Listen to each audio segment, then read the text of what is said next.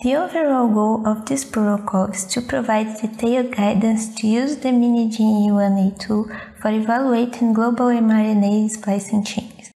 This is a quick, inexpensive, and simple tool for assessing the function of the target protein in alternative splicing regulation without the necessity of special reagents or laboratory conditions.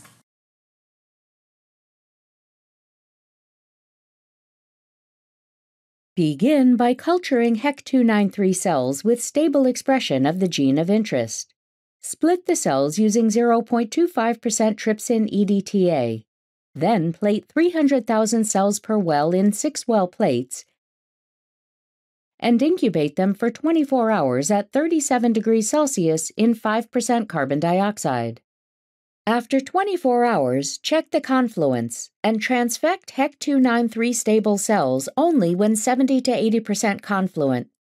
Carefully remove the cell culture medium with a pipette. Then add 2 milliliters of complete DMEM medium without antibiotics and put the plate back in the incubator. Prepare a tube with the transfection buffer.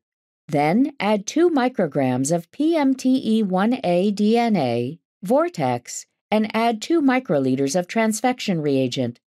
Vortex again and incubate for 10 minutes at room temperature. Remove the plates from the incubator and carefully add the transfection mixture dropwise. 6 hours after the transfection, add tetracycline to HEC293 stable cells for NEC4 expression induction.